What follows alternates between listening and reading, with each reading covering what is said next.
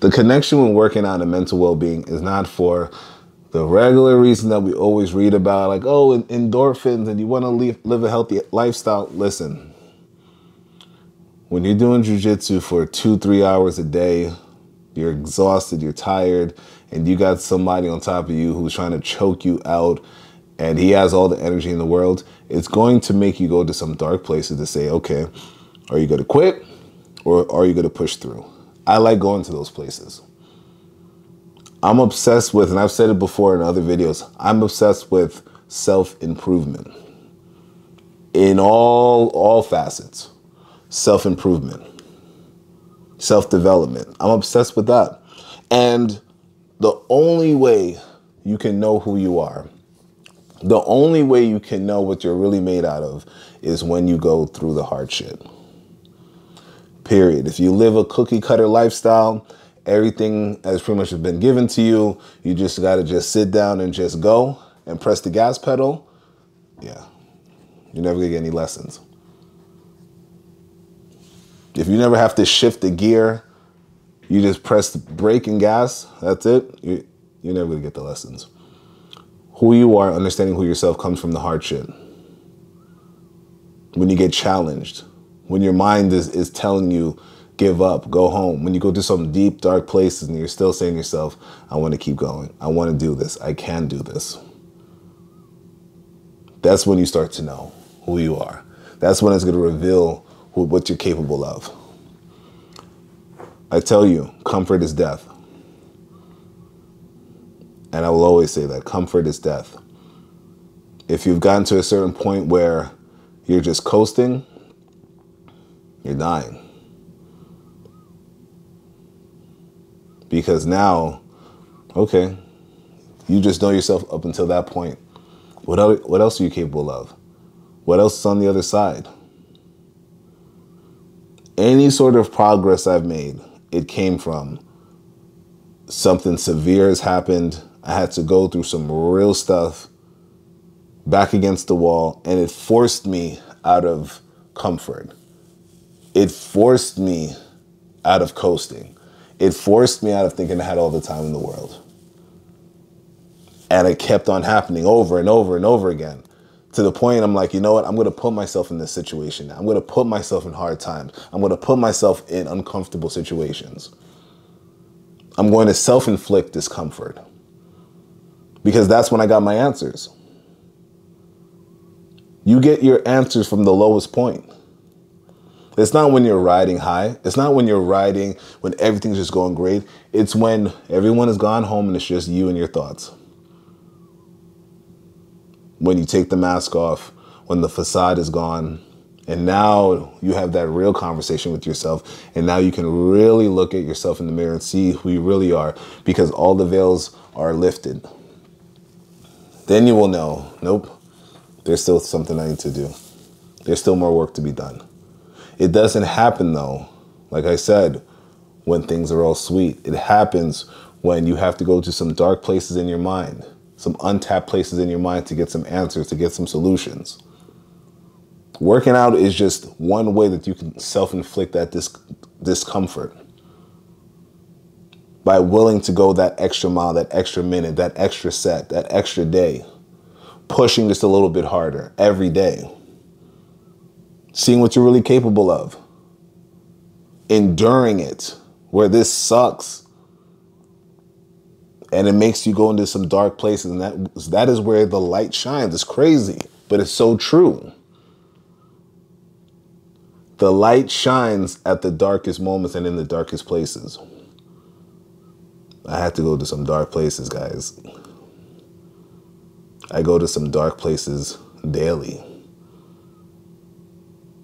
Because I have to go to that shadow side.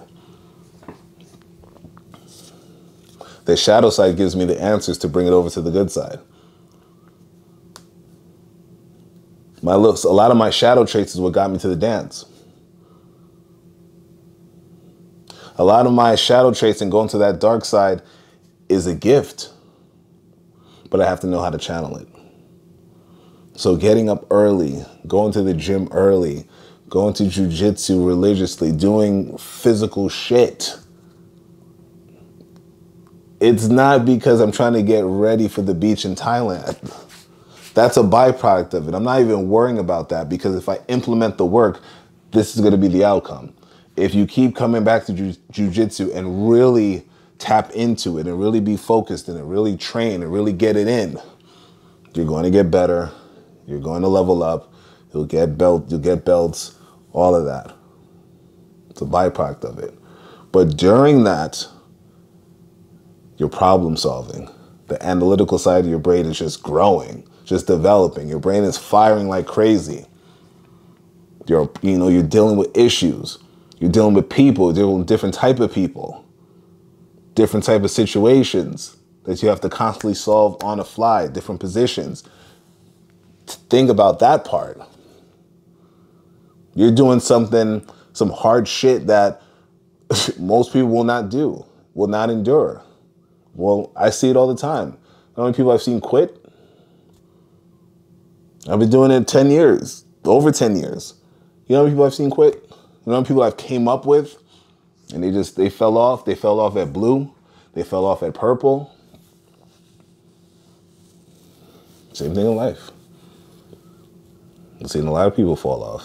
I fell off at one point. And I'm like, no. We gotta get this. We gotta run this back. I'll keep running it back. I'll keep refining it. I'll keep doing it better. I'll keep getting it. I don't care.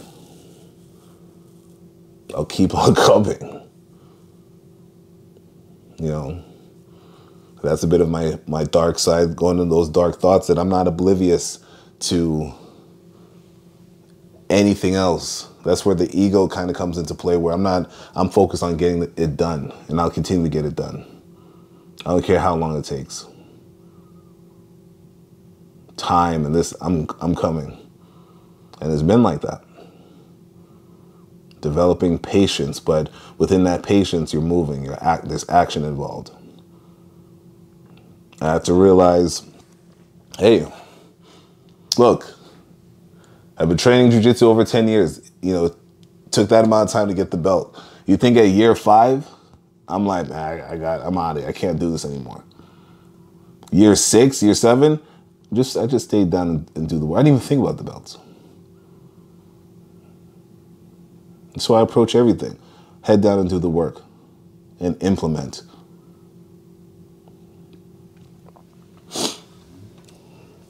You got to get uncomfortable.